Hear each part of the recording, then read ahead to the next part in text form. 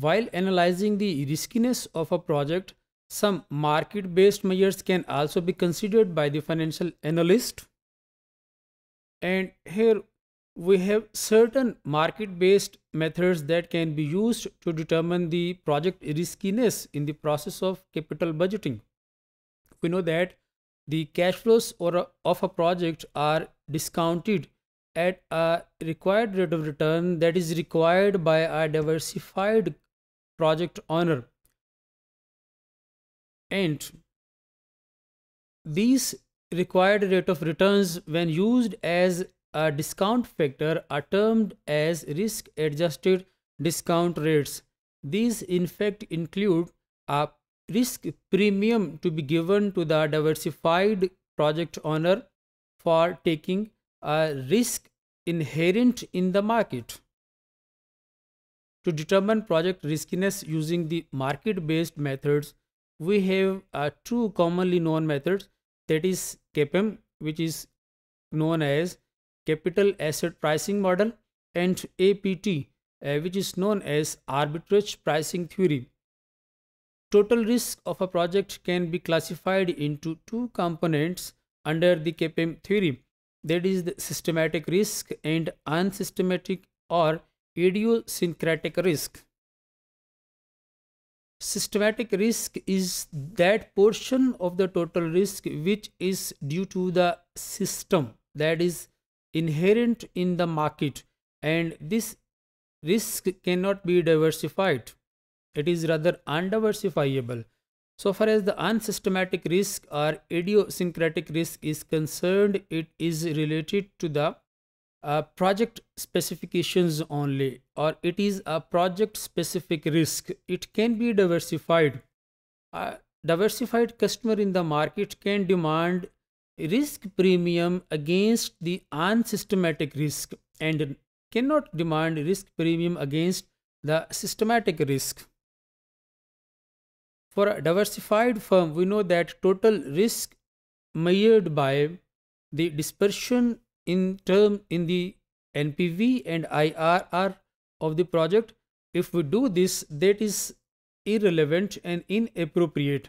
For a diversified customer, we need to divide the total risk of the project into systematic and unsystematic risk, and then to deal the unsystematic risk on the basis of market factors.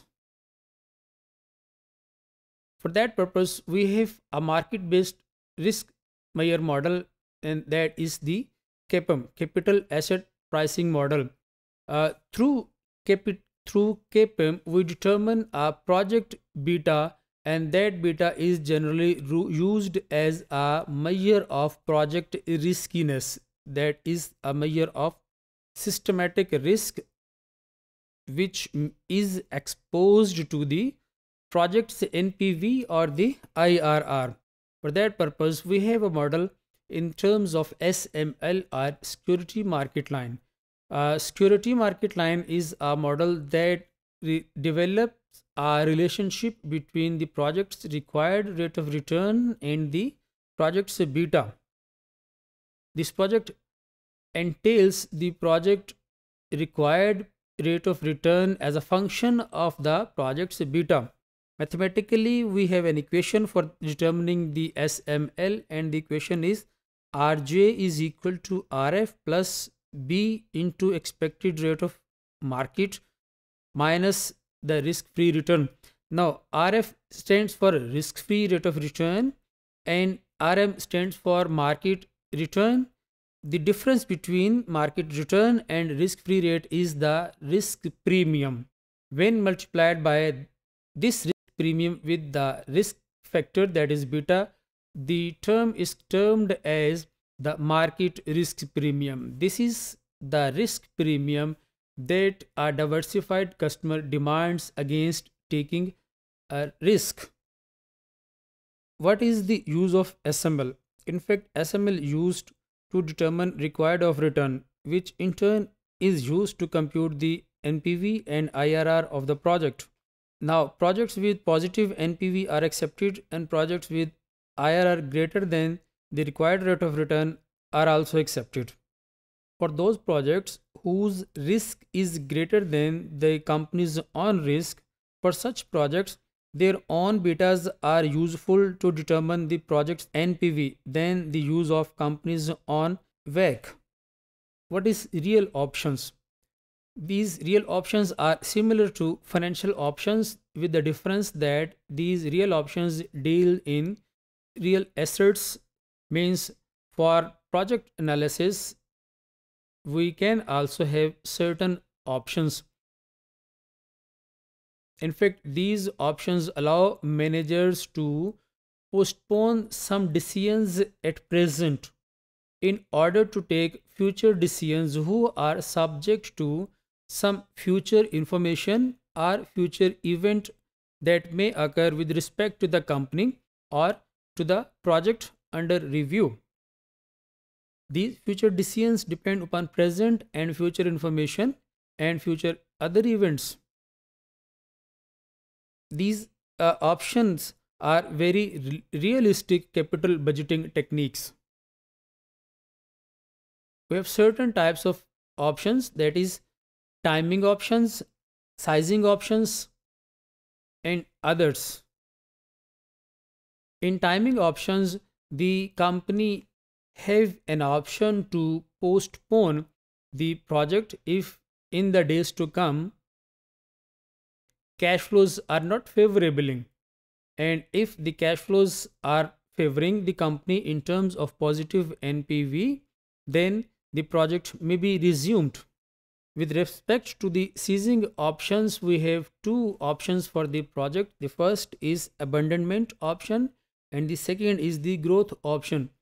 If after investing some amount in the project, the management says that in the days to come the cash flows are not favorable for the company, the management may abandon the work on the project.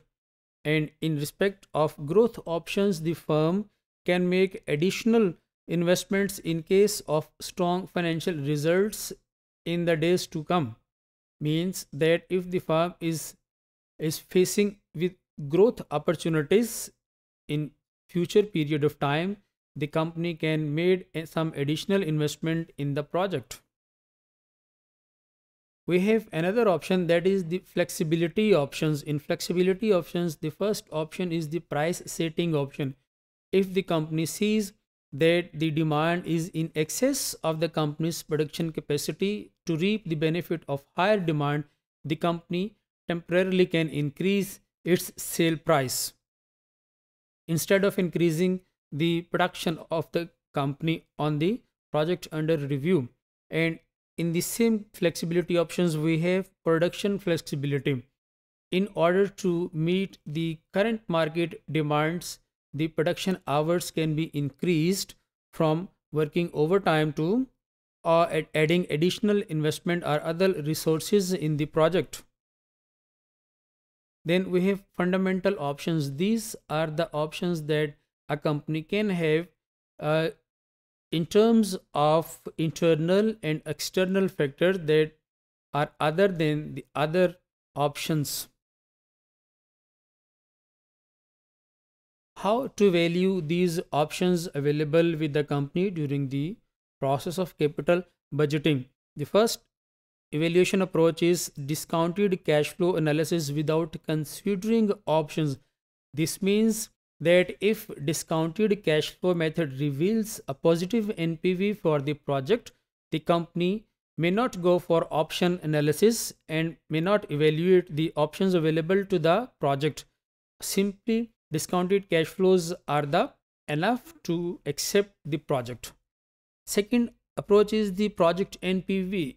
If the project has a negative NPV, then the company can analyze the financial worth of the available options.